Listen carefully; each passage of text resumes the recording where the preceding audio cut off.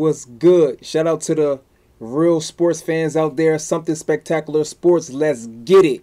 You know I'm about that boxing life. Listen, Tyson Fury is fighting this week. I'm going to do a live on there. But is Tyson Fury all of a sudden the A side and everything is positioned, or are they just position him that way?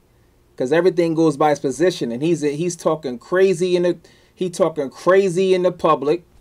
Not only is he talking crazy in the public, he talking to Deontay Wilder as if he the A side. Like he can't fight. Deontay Wilder mentioned something that he wanted to fight Joshua Ruiz, before Fury. He's like, no, he can't do that.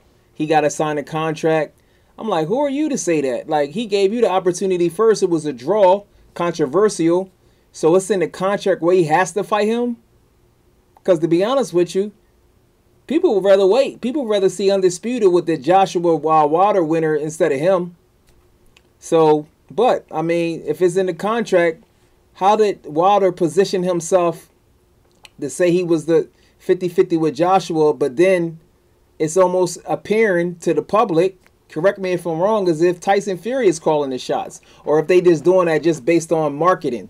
I know Fury talks a lot, and they claim that it's $100 million out of contract with Tyson Fury, and then they reiterated it on, I forget which fight I was watching. I think the Lomachenko-Campbell fight, that it was $100 million.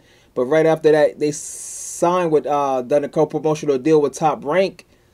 Bob Arum said no, it wasn't for $100 million. So who is it? But and the crazy thing about it, Tyson Fury is a great fighter, but his last fight didn't even sell.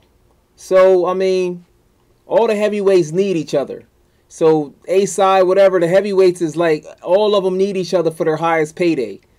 But Tyson Fury is like, man, he really coming over here to take over America. Like, he really believed it. Like, and he really believed that he gonna beat Wilder again. That's another story. He really believed it in his heart. Like, bam, he fighting cupcakes. No disrespect to the Wildin' dude, never heard of. I don't know what he about.